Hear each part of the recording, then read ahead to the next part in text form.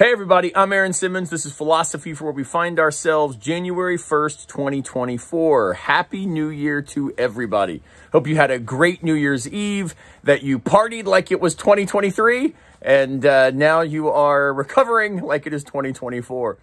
So I have taken a few weeks off here on the YouTube channel. I'm back with weekly videos that should be dropping hopefully every Monday. Sometimes it's Tuesday, just given the schedule of things.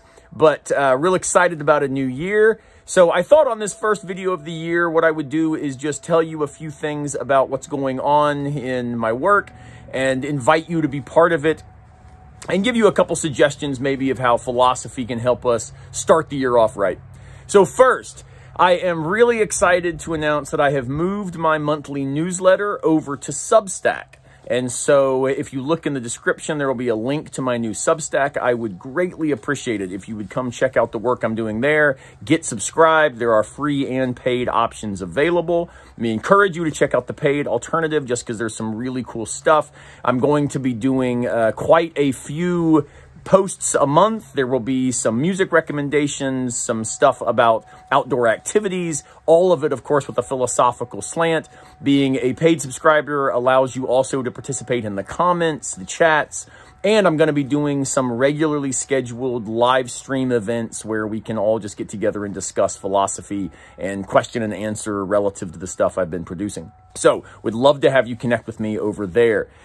Secondly, I am extremely excited to announce that the Audible version of Camping with Kierkegaard is in the works. It should be out hopefully by early February. I will, of course, let you know as soon as it is available, and that will also kick off a new marketing campaign with a new marketing director that I've got going. And so really excited about what's in store for Camping with Kierkegaard as we launch it into the new year in some new formats. Finally, I am also very stoked about the YouTube channel continuing. We are now really gaining our stride, really kind of figuring out what it is that you all are responding to. So please drop comments. Let me know the kinds of videos you would like to see, the kind of content that you would like to see me produce. I would really appreciate it. At the same time, if you have not connected with me on Instagram, go connect with me there, Simmons Philosopher. If you ever need to reach out to me personally, simmonsphilosopher@gmail.com. I would love to be in touch with you and hear how I can produce content that speaks to where you are and the questions that you have. All right, so as a way of just giving you a couple philosophical nuggets maybe today that will help you into the new year, today I was out riding bikes with my son. I'm recovering from a little bit of a cold, and he is 14, and so you would think that he would just absolutely be running laps around me. We were at the bike park. He was trying out his new bike, which, if anything, would make you pedal harder, I would think. And yet we were going up the second climb, and he was absolutely gassed, just done. And he kept saying, "I hate this. I'm just so tired. This is awful." And I kept trying to explain to him. I was like, "Atticus, if you would realize that the climb is what gets us the downhill, man. I know we're tired. Yeah, let's stop for a second. Let's gather our breath. Let's take a minute. Let's get some water. But then keep pedaling. Make it to the top so that we can keep riding bikes." And for him, he's like, "Oh, I just want to go home and take a nap." Now, he did get to the top. He loved it. He was, of course, fist bumping hard at the bottom and saying, "This is fantastic." But the idea of understanding that in this new year, wisdom is not trying to just get done with the climbs, but not to be so exhausted by them that we don't have the energy left for the fun part. I hope that we don't do that in our lives. Let's find ways to be able to, do what's necessary to get to the top of the mountain so that we can have the energy left for where it is that we're trying to go.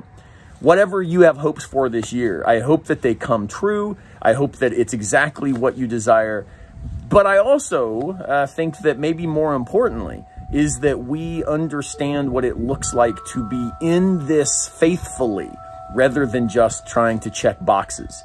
It's about being able to continue mountain biking, to continue fishing, to continue moving toward being a good parent, being a good friend, being a good citizen.